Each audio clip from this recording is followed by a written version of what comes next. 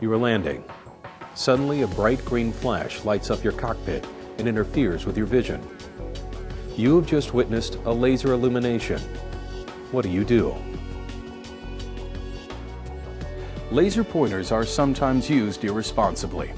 Incidents where lasers have been aimed into cockpits while aircraft are in flight have increased dramatically in the past decade. Even though the FBI and Homeland Security have found little evidence that laser incidents are terrorist-related, the FAA and other government agencies are very concerned about these incidents. Laser strikes bring risk to the aircrew and their passengers, because any laser strike can have adverse effects on the vision of the aircrew and potentially their ability to safely fly the aircraft. One way to mitigate the risks presented by laser exposures is through education and training of aircrew, so they are prepared to successfully handle a laser event. The FAA and the U.S. Air Force have been working together to study the effects of laser exposures on aircrew. They have prepared this video to increase aircrew awareness of cockpit laser incidents. This video presents a brief history of cockpit laser events, explains what a laser is, why lasers can be dangerous, and the potential hazards of exposures to aircrew. It will also describe several actions aircrew can take in response to a laser strike. The goal is to educate aircrew regarding laser events, how to react and how not to react, and how to fly the aircraft safely. Now to give us a pilot's perspective, here is retired L-1011 Delta Airlines pilot, Captain Bill Connor, Ph.D. Well, our incidents in this country are a lot more common than people are aware of through the news media. For the last 6 months, we've had over 300 incidents in this country alone. And since 2004, we've had 1,700 incidents. Now, the problem is that now it is spreading worldwide. We've had reports in Canada, New Zealand, Australia, and Japan. And I think thus far that we've never had a very serious injury, and also we have never had an accident where we've lost an aircraft or damaged an aircraft due to laser illuminations. But because we haven't lost one, doesn't mean that the potential is not out there for a very serious incident to happen. Both airplanes and helicopters have been targeted, usually during the most critical phases of flight: approach, landing, and takeoff. Lasers are a threat to air safety, and steps have been taken by several countries, including the U.S., to enact legislation defining penalties for purposefully illuminating aircraft, and to punish individuals who do so with fines and/or jail time. In fact, several states in Australia have banned laser pointers and imposed mandatory jail time for possession without a lawful reason. Laser strikes have become increasingly common events since the 1990s. Many earlier incidents were accidental illumination from laser light shows. That problem was solved by the laser entertainment industry, the FDA, and the FAA working together to establish regulations and procedures to minimize the probability of laser exposures to aircrew from these shows. Regulations were implemented restricting laser shows to project into critical zones around airports. Laser shows are now required to obtain a letter of non-objection from the FAA and are required to plan their shows and control their lasers to prevent aircraft illuminations. Unfortunately, the gap in laser incidents left by regulation of the light show industry has been more than filled by persons in the private sector shining lasers at aircraft. Most laser incidents are believed to be nuisance or pranks and primarily involve laser pointers.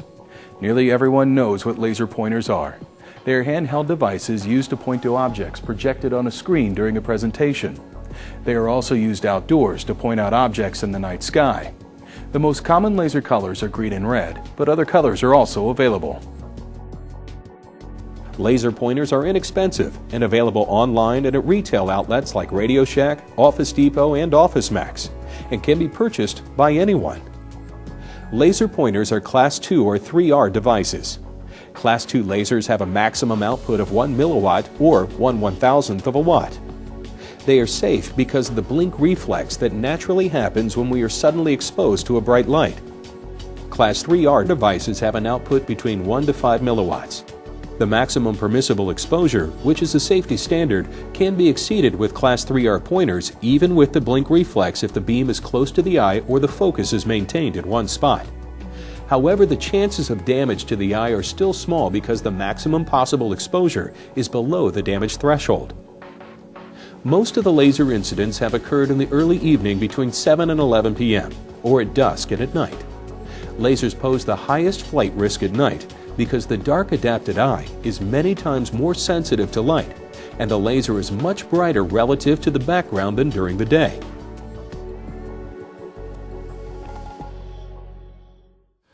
I think the thing that makes the laser beams so dangerous is that where we have encountered the laser illuminations is in the critical phases of flight. And the critical phases of flight are basically approach and landing and takeoff. These are areas where there is a very high workload on the crews, not only a vision workload, a hearing workload, a procedural workload, and you're also low to the ground and maneuvering the aircraft to the airport. Now, with other light sources, like light bulbs or searchlights, things like that, the rays or the light is dispersed very quickly. But with a laser, its technology uses a very highly collimated beam of light. And once this enters the eye, it can be magnified up to 100,000 times back onto the retina. Let's talk a little bit about lasers. As you can see, lasers come in all shapes and sizes. However, they are all electronic optical devices that emit light that is concentrated in a very narrow beam. This means a lot of energy in a little space. Different types of lasers emit at different wavelengths. The human eye can see light with wavelengths between 400 and 750 nanometers. Different wavelengths are associated with different colors, as shown in the illustration of the spectrum. Although the eye can see all of these wavelengths, it is not equally sensitive to them. The sensitivity of the eye to bright lights is greatest in the middle of the spectrum, or in the green to yellow regions. Because of the differences in sensitivity, a green laser will appear many times brighter than blue or red lasers of the same power. What makes a laser potentially dangerous is the amplification of light by the optics of the eye. Even a laser pointer emitting just 5 milliwatts can appear blindingly bright. Other factors that contribute to how dangerous a laser can be are how powerful the laser is, which roughly equates to its brightness, its wavelength, which we already know favors green lasers, how long the exposure is, how much the beam diverges or spreads out, and the distance from the laser. Divergence and distance are two important factors in airplane laser incidents. Because of divergence, as you move away from the laser, the diameter of the beam is increased, which distributes the light energy over a wider area, and as an end result, decreases the amount of light that can enter the pupil of the eye and cause visual effects.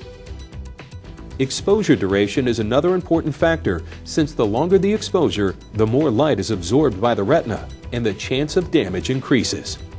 Fortunately, in a cockpit scenario, it is most likely that the laser strikes will be brief and appear as flashes. This is due to the fact that it is difficult to handhold a laser on a target at long distances. Even a large stationary object like a water tower is difficult to hit, even though, because of divergence, the beam is quite large. The hazards to the aircrew are primarily to the retina of the eye, not the skin, the airframe, or avionics. The laser strikes on aircrew occur at distances that are well beyond the hazard distances for skin. As for the airframe, the only lasers currently capable of causing damage are military lasers that cost hundreds of millions of dollars and that are still in development. The effects that visible lasers can have on the eye and vision range from nothing more than the appearance of a bright light to severe and permanent physical damage to the eye. In the scenario of cockpit laser illuminations, permanent physical damage to the eye is highly unlikely. The lasers involved in cockpit laser strikes, for the most part, will not cause physical damage to the eye due to variables such as length of exposure, intensity, and/or proximity. On the other hand, even lasers no more powerful than laser pointers are very capable of causing non-permanent visual effects that include startle, distraction, glare, and flash blindness. It is the visual effects that lasers can produce that are the greatest threat to aircrew. Well, the problem you run up against with a laser illumination is the unexpected of the laser illumination. And the pilot's response, as we've had in one of our previous laser illuminations, was the pilot thought another aircraft had come into his airspace with the landing lights on. And of course, this created an enormous startle effect. With startle, this is an involuntary response to an unexpected event.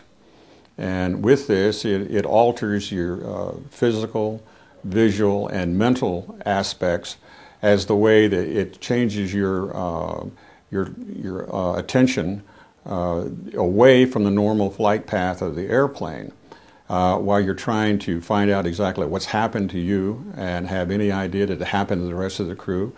And do you have any idea how long this is going to be, that your vision is going to be impaired?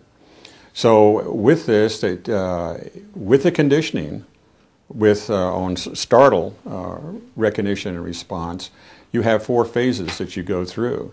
And one phase is distraction, then disruption, disorientation, and incapacitation. Now, in distraction, if you've been trained well enough, when you recognize the laser illumination, it can be just distraction, which is just a momentary attention shift away from the primary flight task. If it's a disruption, this means an extended time away from your primary flight task that you're having to have dedicated selective attention to reestablish your normal control. Now, when you get into the disorientation, where a person at that point will probably be in some type of a turn with the aircraft to where they're not really flying straight and level, and when this happens, the person loses the perspective of their situation awareness as far as our spatial awareness of the between the direction of flight and the surroundings. And this just starts to get to be very critical. And it finally evolves over into incapacitation. And this is where the crew member has lost not only situation awareness, but spatial orientation with reference to the outside world. And the incapacitated crew member should immediately transfer control of the aircraft to the other pilot, because he no longer can reliably determine the aircraft's altitude, attitude, or direction of flight, which becomes very critical.